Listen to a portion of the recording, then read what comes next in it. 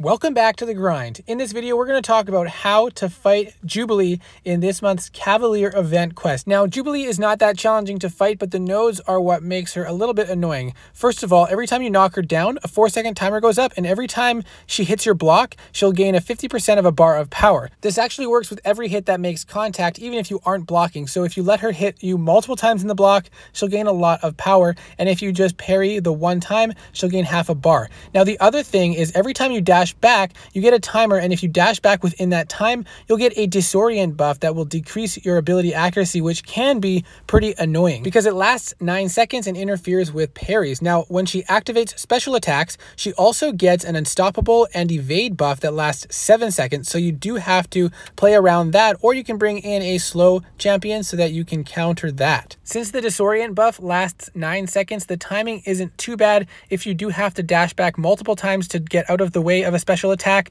then the footloose lasting 7 seconds runs out around the same time, but you can still intercept and do all the regular attacks. You just can't parry, and some of your abilities won't trigger while that disorient is active. Other than that, she is a pretty straightforward champion to deal with, and this is her heavy attack here. A very cool looking heavy attack. Just make sure you don't dash in too early and get hit by the last couple hits. Now, let's take a look at the special attacks and how to evade them. They're both very simple compared to several champions that we typically will have to deal with in quests. The first one is just that jump. It goes straight up. It's easy to get out of the way of, and again, the main issue is that she goes unstoppable and evades. Now, the second special attack does have a little bit of range on the first attack, but it's easy to evade, and the timing is very simple. Other than that, you get out of the way for that jump and the uppercut, and again, very straightforward to evade. The main things to worry about is the evade and the unstoppable after. So any champion really works for Jubilee. As you can see, Silver Surfer, while being a good champion, doesn't necessarily have utility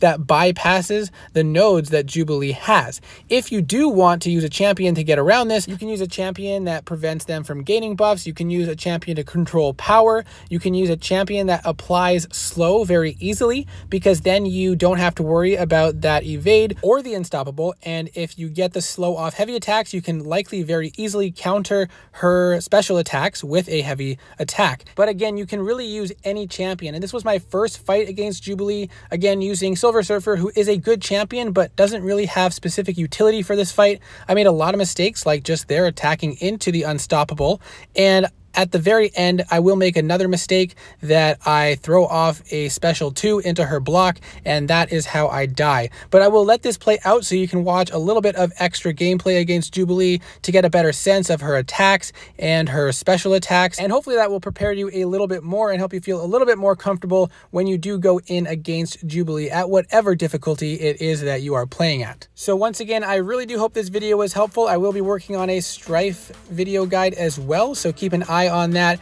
As always, all your comments, likes, subscribes really do help me out, but if you're not ready to commit to that, don't feel any pressure. Even just a hi in the chat is always appreciated. So good luck with everything, and I hope to see you in the next video.